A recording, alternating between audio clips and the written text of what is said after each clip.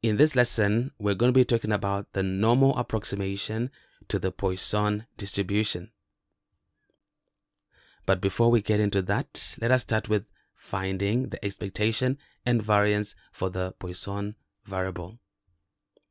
Now you need to know that if x follows a Poisson distribution with the parameter lambda, the expectation of x is lambda and the variance of x is also lambda. So that's something very important for you to know.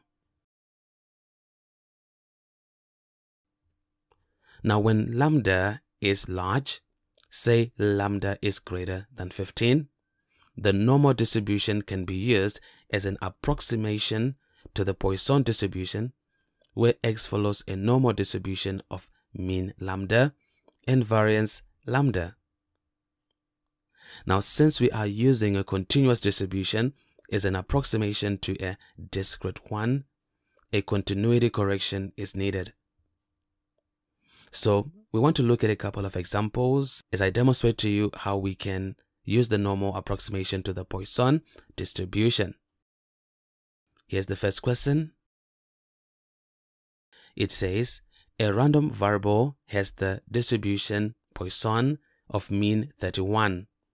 Name an appropriate approximating distribution and state the mean and standard deviation of this approximating distribution. Okay, so in this case, we are considering that this is a Poisson distribution and the mean is large. That's the mean 31 is greater than 15. And so we can rightfully say we can use the normal approximation. And the question also says that we should state the mean and standard deviation of this approximating distribution.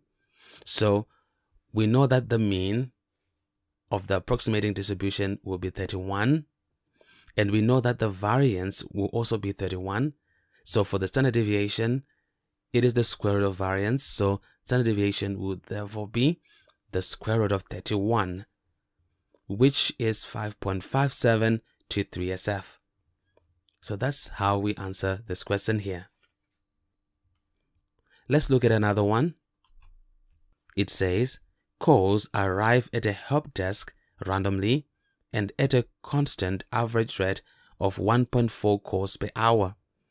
Calculate the probability that there will be, number 1, more than 3 calls in 2.5 hours, and number 2, fewer than 1,000 calls in 4 weeks, which is 672 hours. Okay, so let's start with part number 1. Alright, originally, we've been told that the average rate of calls per hour is 1.4.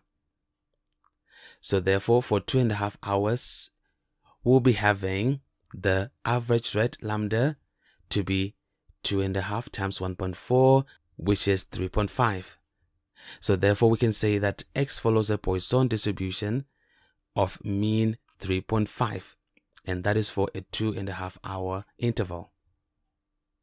So for more than 3 calls, we're saying that that's the probability that x is greater than 3, which is as good as 1 minus the probability that x is less than or equal to 3.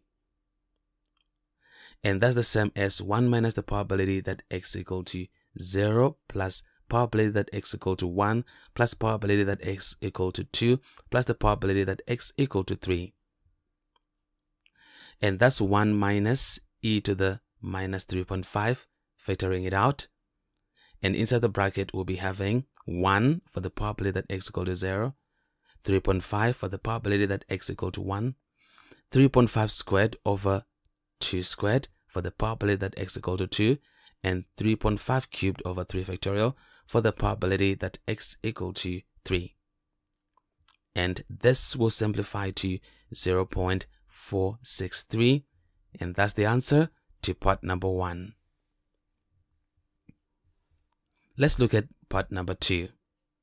It says calculate the probability that there will be fewer than 1,000 calls in 4 weeks, which is 672 hours. So here again, there is an interval change.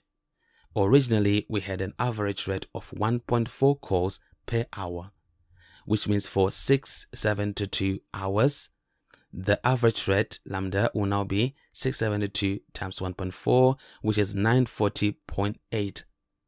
So we are saying here the random variable y follows a Poisson distribution of mean 940.8. Now the value 940.8 is greater than 15, so we can actually use a normal approximation, and that'll be y follows a normal distribution of mean 940.8 and variance 940.8. Now here we want to calculate the probability that there will be fewer than 1,000 calls in 672 hours. That's the probability that y is less than 1,000. So we can standardize this introducing the standard variable z. So that's probability that z is less than 999.5, which is technically 1,000 with the continuity correction of minus 0.5, and it's minus 940.8, and that's all over the square root of 940.8. Now this simplifies to the probability that z is less than 1.914, which means we'll need to go to the tables for phi of 1.914.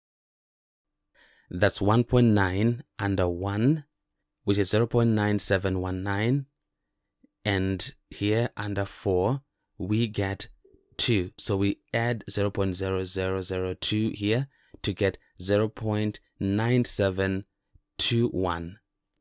So the final answer here to 3SF will be 0.972. And that's how we do it.